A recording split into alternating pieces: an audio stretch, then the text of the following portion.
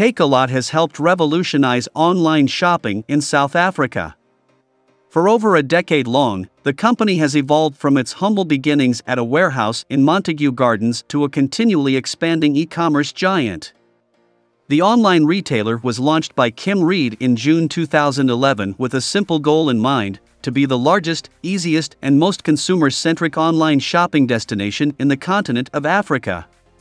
Takealot started with just one category, selling books and DVDs on the platform, which is typically what most e-commerce platforms, such as Naspers' former subsidiary Kalahari, specialized in during those days. Today, it has grown to offer more than 1 million products, having garnered over 3 million customers during the last 12 months, as more South Africans take to the platform for their everyday needs. The e-tailer is continuously improving its infrastructure to grow and scale its presence. The company now has over 100 pickup points across South Africa.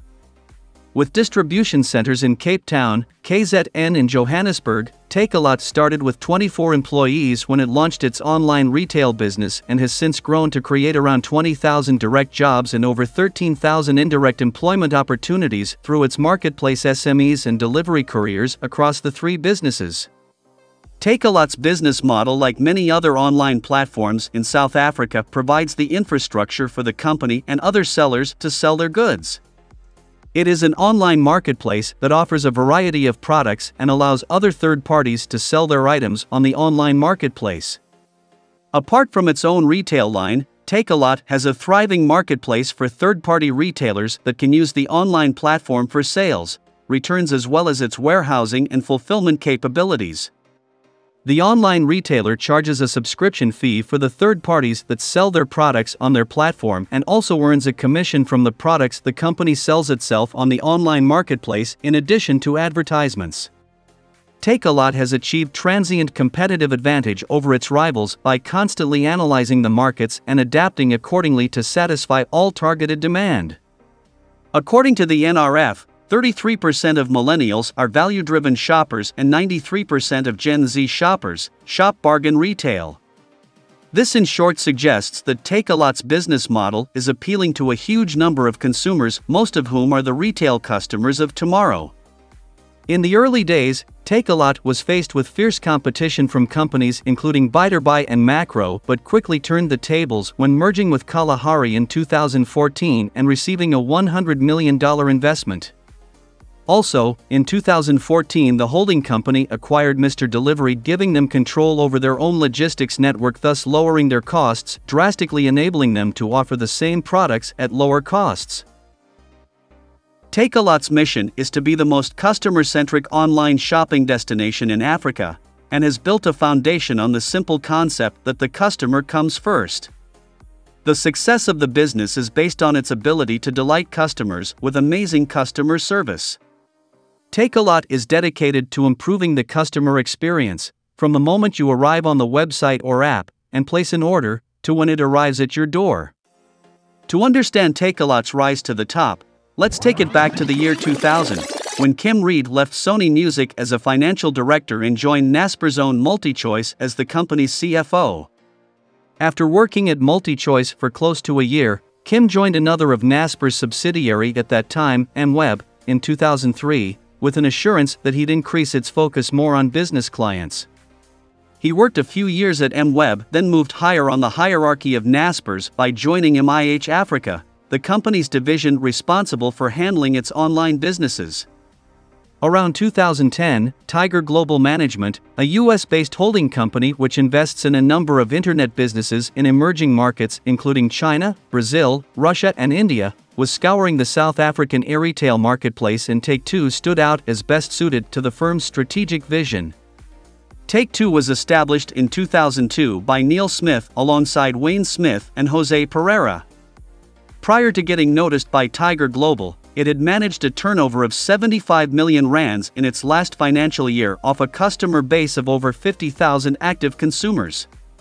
While running MIH Africa, Reid had several interactions with Tiger Global because the firm had bought some of the companies he was looking after, and when it found out he had left Naspers, it approached him to see if he would want to drive a local business, and he said yes. Tiger Global acquired Take-Two in 2010 and claimed 83% of the acquisition, while Reed held 15% as its new CEO, and two other silent partners took home the remaining 2%. With a staff of 25, Reed was forced into early changes 7 months into his reign as CEO. He couldn't register the Take-Two trademark and was unable to buy the mark from the company that had registered it, so he rebranded Take-Two to Takealot because the .com domain for Takealot was available. Reed then launched Takealot's first comprehensive online and offline marketing campaign with the help of its ad agency, rise&success, to officially announce the new e-commerce brand to South Africans and also accelerate his plans of generating 1 billion rands in annual sales within 5 years. In June 2011, Takealot purchased a minority stake in Mr. Delivery, as the company sought to build out its own in-house logistics expertise and also speed up its goals of same-day deliveries. Mr. Delivery's origins trace back to 1992 in Cape Town when ordering was done over the phone from printed menus on the fridge at home. The company further increased its stake to a controlling 60% ownership of Mr. Delivery in January 2013. During this time, Mr. Delivery was transitioning from a food delivery business into a business-to-consumer distribution business specializing in last-mile deliveries to the consumer market. In May 2014, Takealot raised $100 million from Tiger Global Management for continued expansion in South Africa and Sub-Saharan Africa. With funds available to strengthen its position, Takealot started by fully acquiring Mr. Delivery in June 2014, in what has since proved to be a very successful acquisition. After the acquisition, Mr. Delivery was split into two delivery businesses. Firstly, the food arm of Mr. Delivery was rebranded as Mr. D Food in 2016, and again in 2017 as Mr. D, and re-engineered as a successful mobile app-based business. Last year, the group gave Mr. D a new look again to represent the business move from food delivery to a broader on-demand delivery service. Today, the brand takes millions of orders through its mobile app, boasts partnerships with over 8,000 restaurants including South Africa's largest restaurant brands and pick-and-pay stores. It delivers to more than 2,500 suburbs in all 9 provinces across SA. While food delivery was always the core of Mr. Delivery, the company added an intercity non-restaurant courier service in 2011 called Mr. D Express in order to expand into logistics and also increase revenue. After fully acquiring Mr. Delivery, Mr. D Express was rebranded to Mr. D Courier, and then again to the Takealot delivery team in 2016, a high-tech delivery operation geared for e-commerce speed and complexity. The brand mainly delivers packages to Takealot pickup points across the country, thus allowing shoppers to collect orders at their convenience with over 90 branches nationwide and over 15,000 drivers. With a focus on cutting-edge technology, the Takealot delivery team offers an uncompromising level of service to both customers and suppliers. In October 2014, Takealot in Kalahari, one of South Africa's earliest e-commerce stores launched in 1998, announced a merger with the aim of competing with both traditional retailers in South Africa and also global e-commerce giants such as Amazon and Alibaba. The move was driven by the fact that, without scale, South African e-tailers couldn't successfully compete against the local brick-and-mortar retailers and foreign companies such as Amazon and Alibaba. After many years of losses on Kalahari and 4 years on Takealot, the representatives of both companies realized they had to work together not only to survive but prosper too. The Competition Commission of South Africa approved of the merger in February 2015.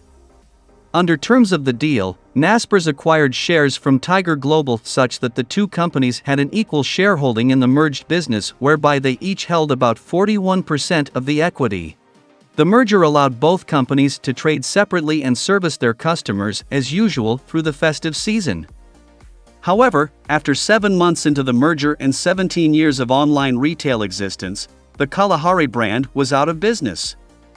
Today, if you try to access Kalahari.com, it will redirect you to the Takealot website.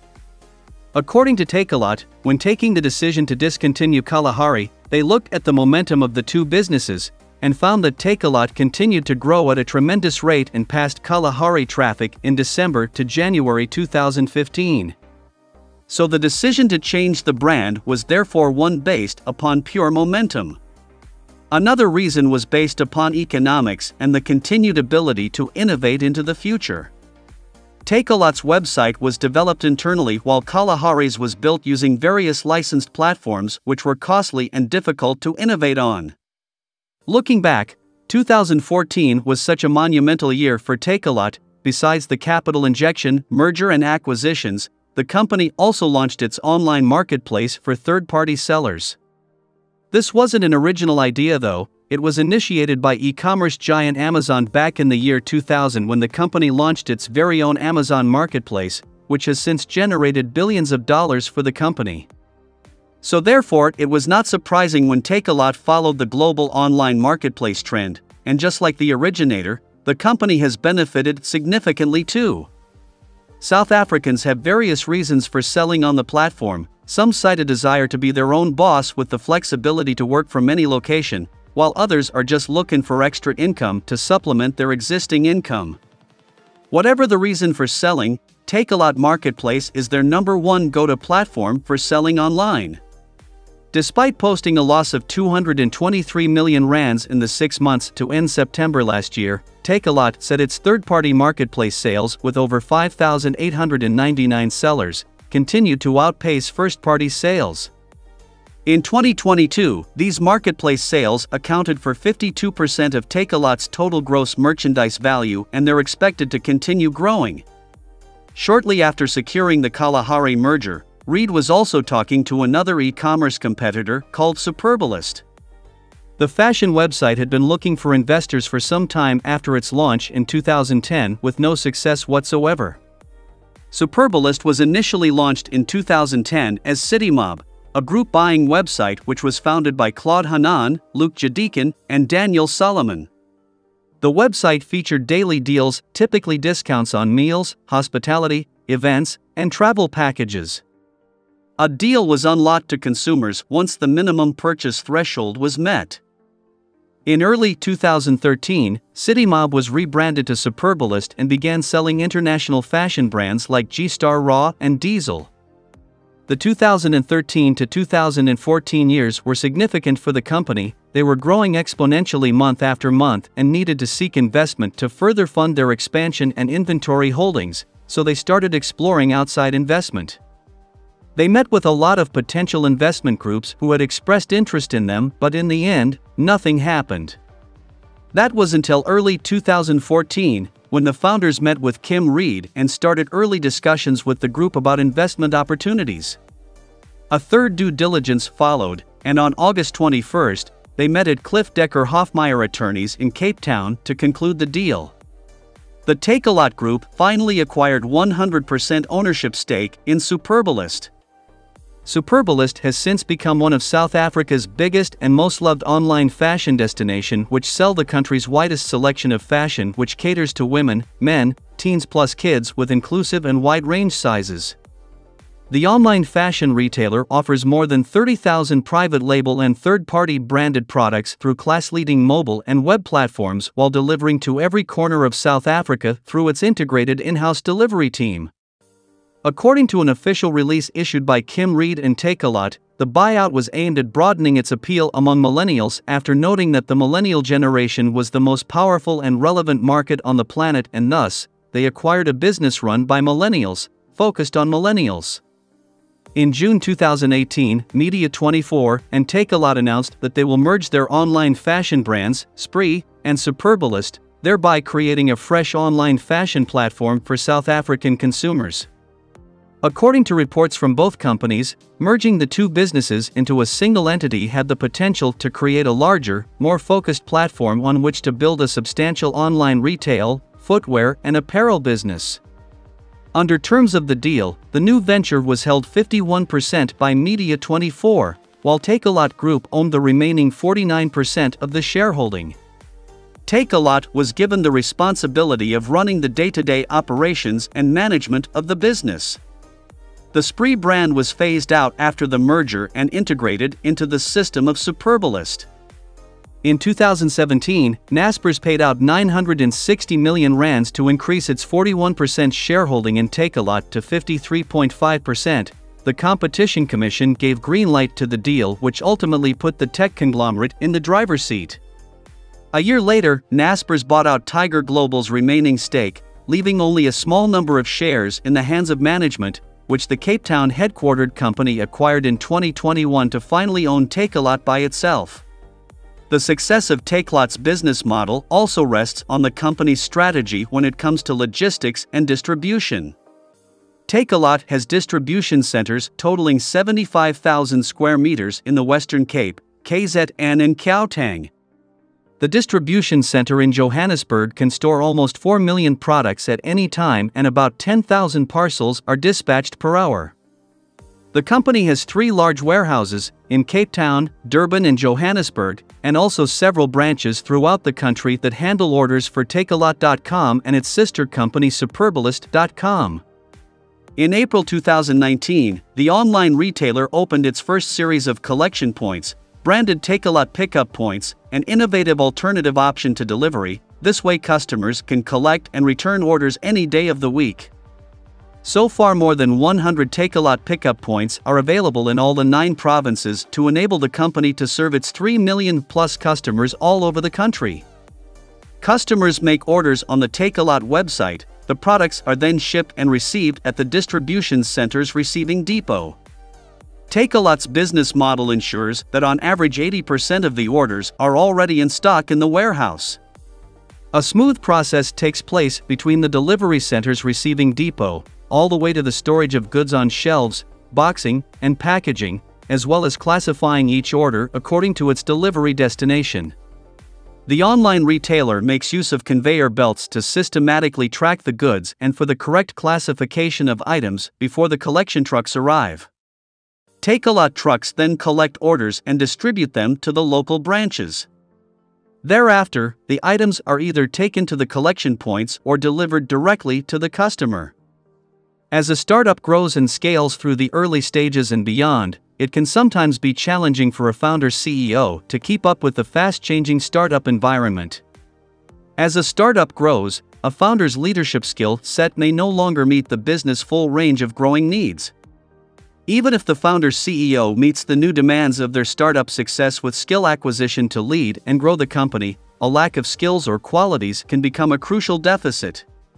When this point was reached in the case of Kim Reed and Takealot, he stepped down as the CEO in February 2021 and took the position of the group's chairman, whereby he focuses on the group's longer-term growth ambitions.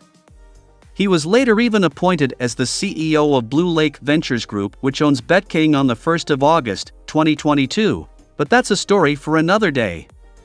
Anyways, Reed was succeeded by Mamongay Motlari. She joined the Takealot group from Ilovo Sugar, South Africa, where she was managing director.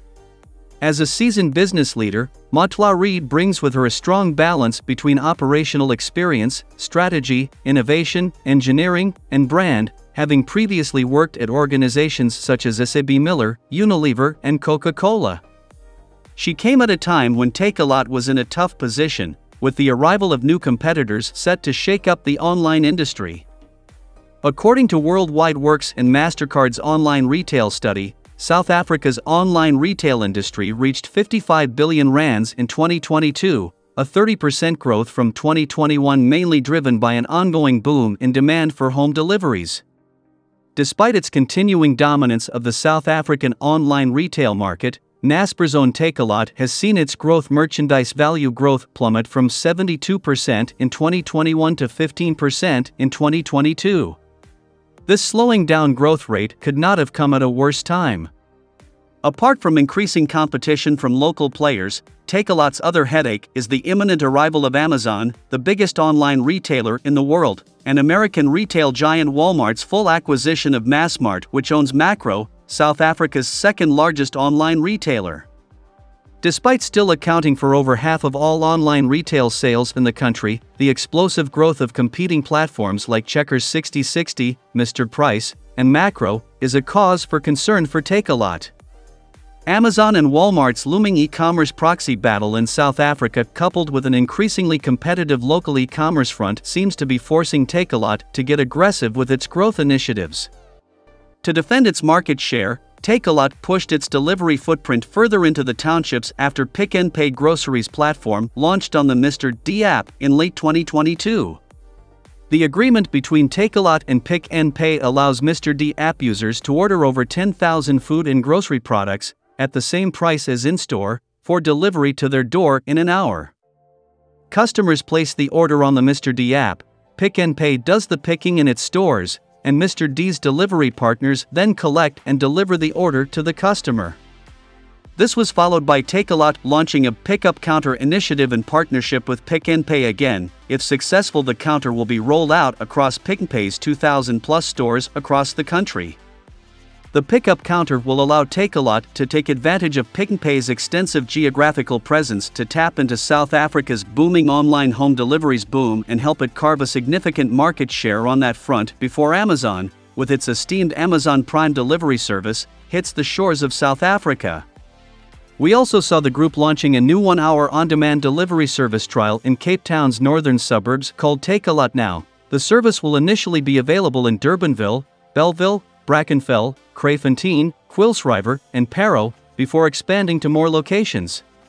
A range of curated products are available for 1-hour delivery, including laptops, smartphones, beauty essentials, toys, and alternative energy products. Takealot Now is available through a section of the Mr. D app, and customers can enjoy the speedy delivery up to 10 o'clock. What makes Takealot's quest for growth a bit complex is the fact that the platform has been bleeding cash for the last 4 years. According to its latest financial results released in November 2022, the retailer incurred a 223 million rands trading loss. However, if your parent company is Africa's largest company by market capitalization, you do not have to worry much about availability of capital to fund your growth ambitions. Takealot owner Naspers does not seem to be worried a lot about Takealot's unprofitability streak, and for good reason. There is still a lot of value to be unlocked in South Africa's online retail industry, and Naspers realizes that Takealot, with its current dominance, is primed to be the biggest benefactor of this growth, should it play its cards right.